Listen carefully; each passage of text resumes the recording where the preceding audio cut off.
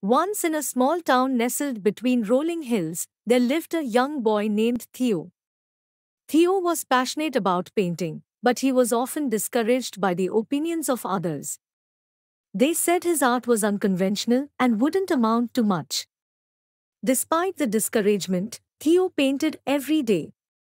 His strokes were bold, colors vibrant, and his canvases told stories that stirred emotions. One day, the town announced an art competition.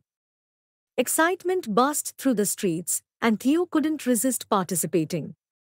As Theo presented his painting, an abstract masterpiece, to the judges, whispers of skepticism filled the room. The judges seemed unsure about this unconventional art.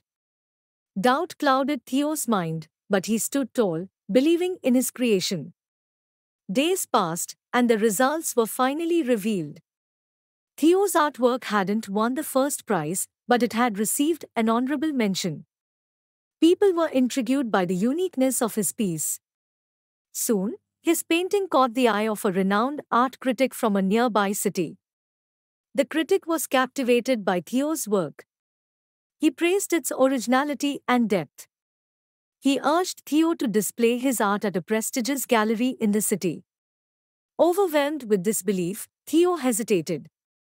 But remembering his belief in his craft, he gathered courage and accepted the invitation. At the gallery, Theo's art spoke volumes. Visitors were moved by the emotions conveyed through his paintings.